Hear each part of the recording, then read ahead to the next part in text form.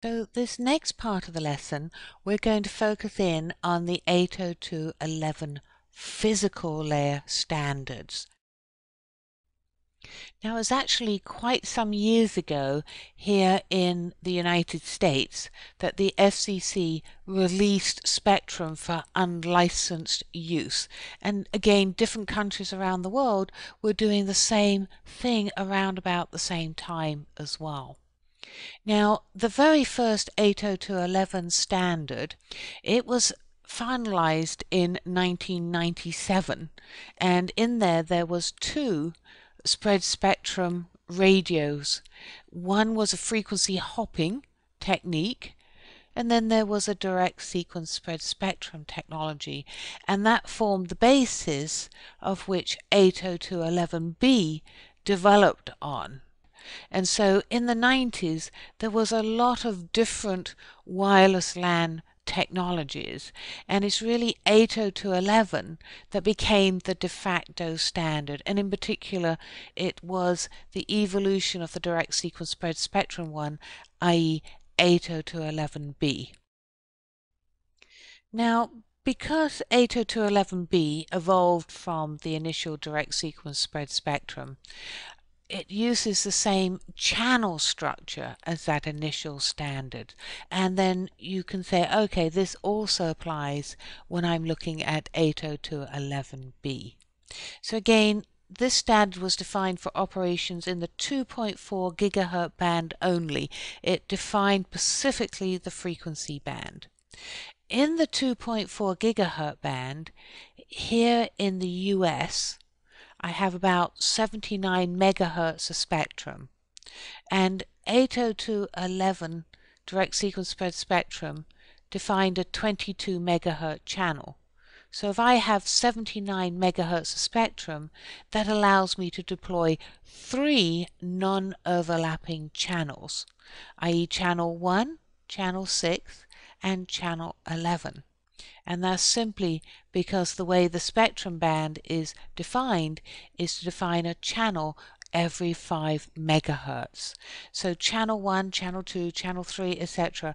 are all 5 megahertz apart, but there are only 3 non-overlapping channels.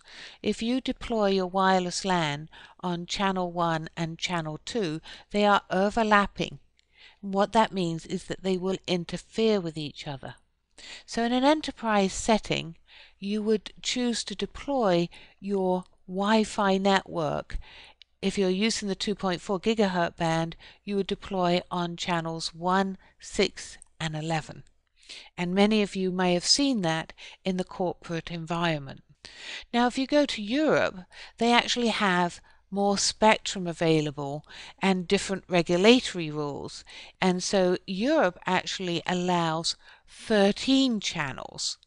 And so it's very common in Europe that when you deploy your Wi-Fi network, you can use channel 1, 7, and 13.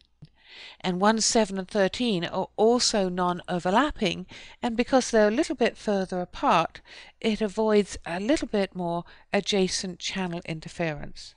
Now, although here we're focused on the US or North America, Europe, and Japan, there's also a grouping in the specifications called rest of the world, and so most countries will conform to one of these plans. Either they'll be the same as the US, they'll be the same as in Europe, or else they'll conform to the rest of the world. As I mentioned, 802.11b was an enhancement to the direct sequence spread spectrum standard that was defined in 1997. And 802.11b is called the higher rate direct sequence spread spectrum, and it was just defined a couple of years later. And this is the technology that took off, absolutely took off like crazy. And a lot of people say to me, hey Avril, what happened to A? Why didn't A come out first? Well, 802.11a was also defined in 1999, but 802.11a used an OFDM radio, and I've mentioned before OFDM radio is far more complex, and so you see 802.11b products coming to the market before A products, but A and B from a standards perspective were defined at the same time. Now, one of the differences between 802.11a and B is that B was defined to operate in the 2.4 gigahertz band, whereas A is in the 5 gigahertz band. And 802.11b will allow you to get up to speeds of 11 megabits per second. And it's talking about the data rate that I'm transmitting at. It's not talking about my throughput. So I mentioned A was standardized at the same time as 802.11b, and I mentioned that it uses an OFDM radio. An OFDM radio used to be about 15 to 20% more expensive than a direct sequence spread spectrum, but really over the years those prices have almost become negligible now because there's just so much OFDM product out there, the prices have fallen back. But you'll notice here that the 802.11a standard is deployed in the 5 gigahertz band.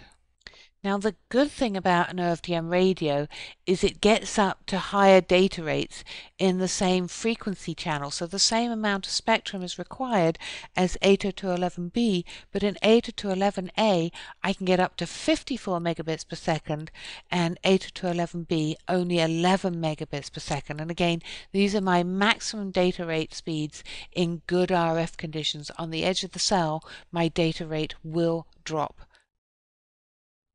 Now this is super important to understand. 802.11a operates in the 5 gigahertz band, and there's a lot more spectrum available in the 5 gigahertz band. So you saw in the 2.4 gigahertz band, I told you that here in North America, I just have 79 megahertz of spectrum, a little bit more in Europe. But here in the 5 gigahertz band, here in North America, there is actually 555 megahertz of spectrum. The spectrum in North America is called the Uni 1, the Uni 2, the Uni 2 Extended, and the Uni 3 bands. The Uni 1 band is for indoor use and has a lower power level than the other bands. The Uni 3 band is for outdoor use and has a higher transmit power that's allowed. So different regulations, different bands. But combined I've got 455 megahertz of spectrum. So before we were talking about 3 non-overlapping channels.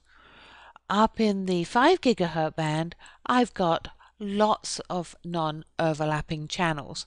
This picture here illustrates just the Uni 1 and the Uni 2 bands, and just in those two bands I have 8 non-overlapping channels. Here in the 5 gigahertz band you'll see deployment on channel 36, 40, 44, 48, etc.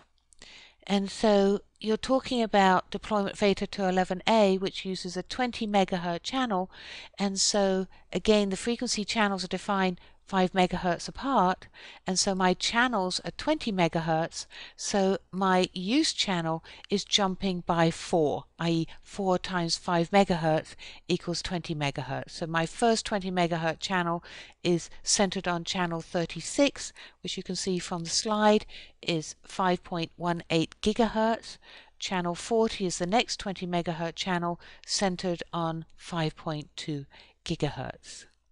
Now 802.11a did not take off well in the market, and the reason is it doesn't go as far, and so my coverage isn't as good as deploying in the 2.4 gigahertz band. However, what you should know is that now people are looking at this band for deployment of 802.11n, and we'll talk about why in a little bit. Now, back in 2003, what they did is they said, well, you know what, why don't I take this 802.11a standard, which is defined for operations in the 5 GHz band, and deploy it in the 2.4 GHz band. And that's what G is. It's literally A in a different frequency band. Now, it operates the same way. It uses a 20 megahertz channel. It's an OFDM radio, so it is exactly the same as A, just tuning into a different frequency. The other major difference is because B is deployed in the 2.4 gigahertz band. If I deploy an OFDM radio in the 2.4 gigahertz band, I have to worry about backward compatibility with my direct sequence spread spectrum 802.11b.